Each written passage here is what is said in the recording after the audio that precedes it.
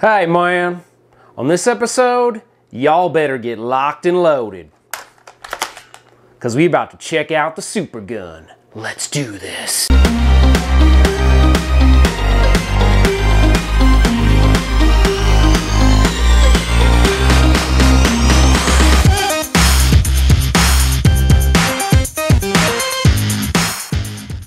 Alright guys, I hope you're locked and loaded because we're going to talk about the SuperGun. So what is a SuperGun? First of all, this right here is a SuperGun, but this is a really unique one and I'm going to get into the unique aspects of it. But from a general perspective, a SuperGun is something where you can hook up an arcade board to it so you can play it on a TV or a monitor without the whole cabinet. So you don't need an arcade power supply and things like that. So you can enjoy a PCB without the necessary cabinets that you'd normally have, like a typical arcade cabinet and all the gear that comes with it. So how does it work?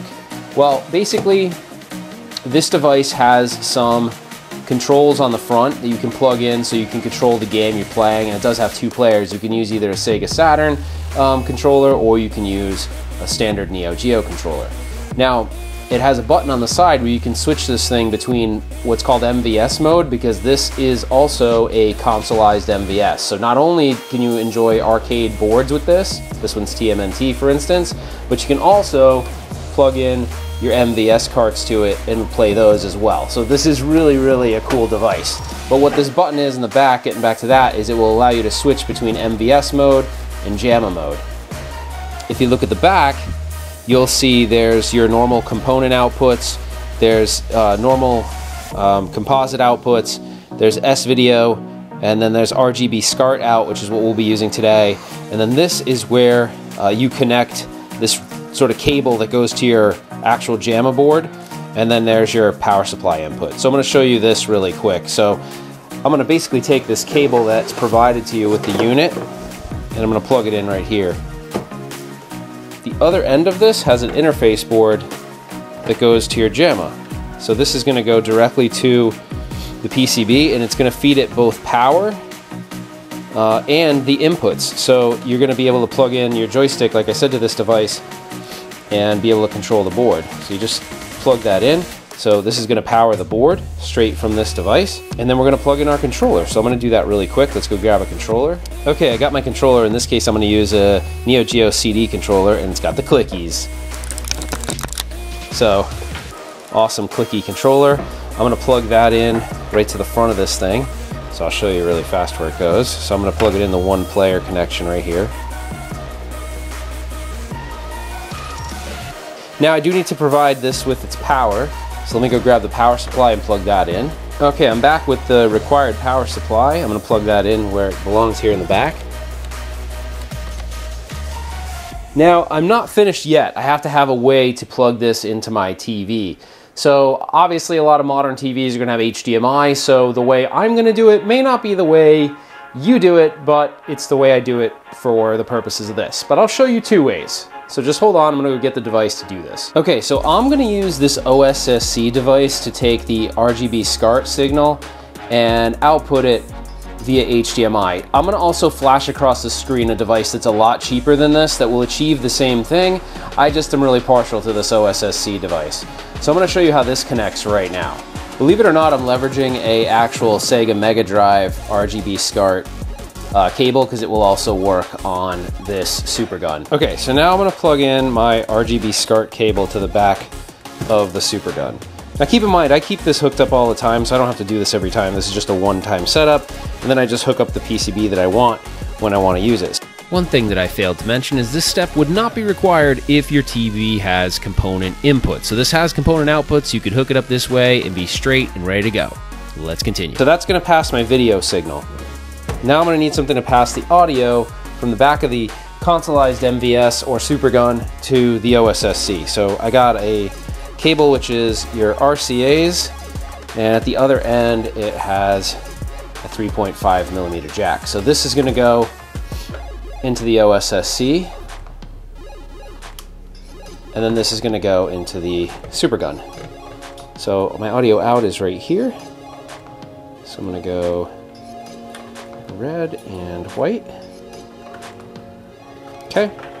Now at this point, I've got a lot on this table, so I should have kept it where it was, but I wanted to show you guys how you hook it up. So now everything is hooked up. I have my OSSC, although I don't have the power on that yet, so I'm going to plug this into power. And then we should be able to power this board onto our TV right over here that you can't see at the moment. Okay, here's my power connector for my OSSC. I'm going to plug that in right here. Now, I'm going to power everything up and show you how this works here in a second, but just so you know, I got everything set up. This is exactly what you need to do. The only thing I haven't done is I haven't hooked up my HDMI out from my OSSC to the TV I want to play the Teenage Mutant Ninja Turtle board on. So let me go get that HDMI cable and we'll hook it right up. Okay, I got my HDMI. I'm going to go right into the OSSC. Okay, so I'm going to turn on the OSSC first. So there we go. I want to make sure it's on the right input. So the input for this is AV1. So I want to hit this little button right here. Make sure it's on AV1 RGB Scart. Then on my TV, this is actually HDMI 1. So I just want to switch that.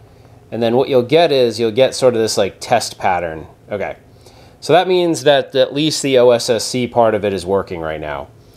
So now the second thing we need to do is just turn this thing on, and we should actually get power to the JAMMA board, and it should actually display it on the TV. So I'm going to press the power button right now, and then we're going to look at the TV here, and there we go. It's starting to load the actual TMNT game right now.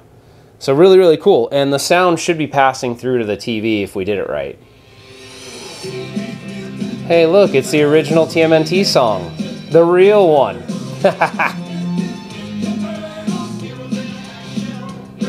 Now, the really cool thing about the OSSC and why I like it is we can mess with the resolution quite a bit. I'm going to lower the volume so it's not blaring in our face.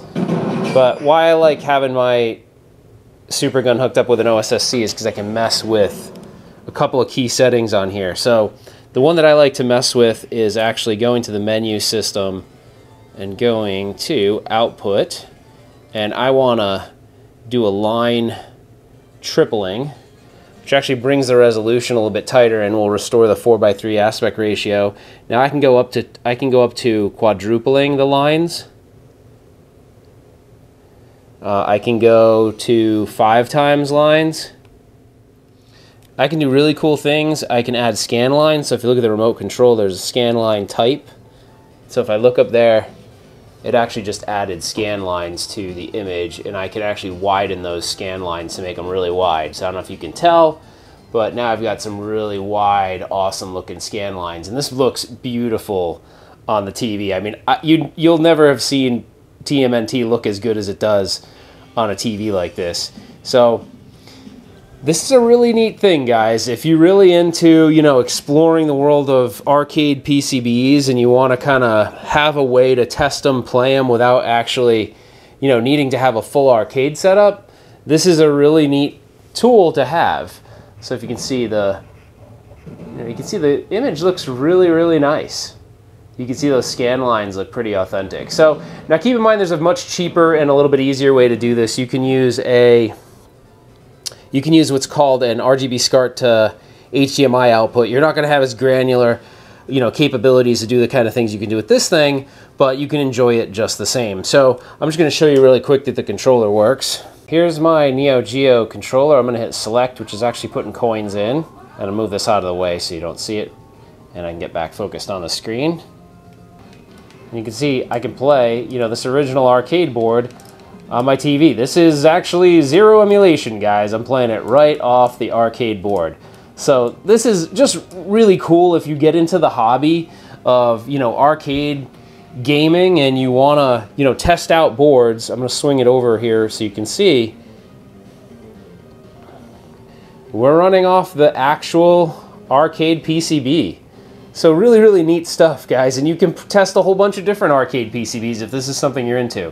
So this board, or this SuperGun, has one more trick up its sleeve, so we're going to explore that really fast. Okay, so now we're going to test out a NEOGEO MVS cart, because this board actually does both NEOGEO and JAMMA. So what we're going to do is I'm going to power this off really fast. Look at the NEOGEO cart, there's a triangle there. You're going to match that up with the triangle in the front. And then you're just gonna snugly push that. Oh, sometimes these don't line up that well. All right, there we go. I got it in. Okay, that's in. We're gonna switch this button from JAMMA to MVS, which we just push it in, or push it out. And then I'll power this back on. Now, if we did that correctly, it should load our NEOGEO BIOS. This is running UniBIOS 3.3. All right, guys, so this was just a brief overview of a SuperGun, what it is and what it does. We can actually go on for a really long time with this, and we'll probably do a part 2 and part 3 so everyone feels comfortable with the technology. But I just thought this would be neat, as a lot of you are new to arcades, so you can go out there, explore the world of PCBs, find ones that you like, and you don't have to have a full arcade cabinet to test them and play them out. So, guys, if you like this video, please like it. Please consider subscribing to the channel. Hopefully this was something fun that you enjoyed. And turn on notifications, comment below. I want to hear what you think. And guys, that's it for now. We will see you on the next one. Take care.